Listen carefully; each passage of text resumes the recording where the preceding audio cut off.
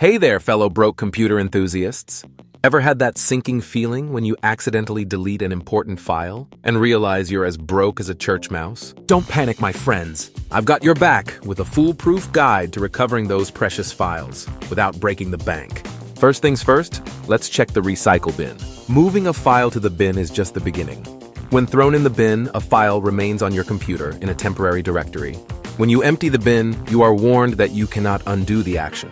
When you permanently delete something, the physical space inhabited by the file isn't actually emptied. It is just marked as empty, available when new data needs to be stored somewhere. Leaving the recycle bin empty, now we'll use a file recovery software. The tool we're talking about today is called Tenorshare Data Recovery. Just download one, the link is in the description. Installation is a piece of cake, so I'll leave it to you. After you've installed the software, you will be presented with this interface. Here, select the location from where your data was lost. I'll select the recycle bin.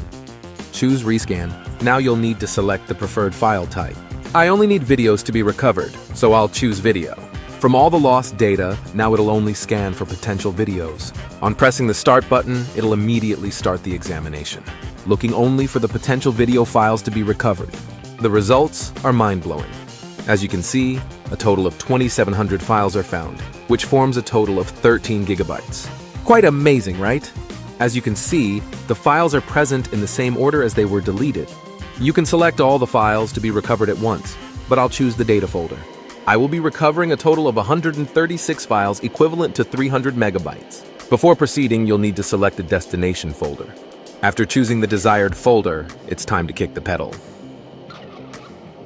And within no time, the recovery process is complete. Let's check, so open the destination folder. You can see all the video files. It's not possible for me to play one by one, so let's open any one of the videos. As the videos are all working, the software is good to go. The software is amazing, but the catch is, it is not free. It'll cost you around $46 a month and around $60 a year. But for students, they are giving a 40% discount. They can get its lifetime version for only $43. I know it is quite a lot for some of you guys, so if you're feeling particularly broke, you can try System Restore. It's like a time machine for your computer, allowing you to go back to a previous point in time, when your file still existed. Just be warned, because it might undo any other changes you've made since then. So there you have it, my broke friends. With these tips, you can recover your permanently deleted files without damaging your bank balance. There you have it, my broke friends. Remember, even when it feels like you're living on ramen noodles, there's always a way to get back what you've lost. Just don't forget to back up your important files regularly, because as they say, a stitch in time saves 9, or at least a few bucks. Take care, guys, as life is too short to argue. Don't forget to subscribe.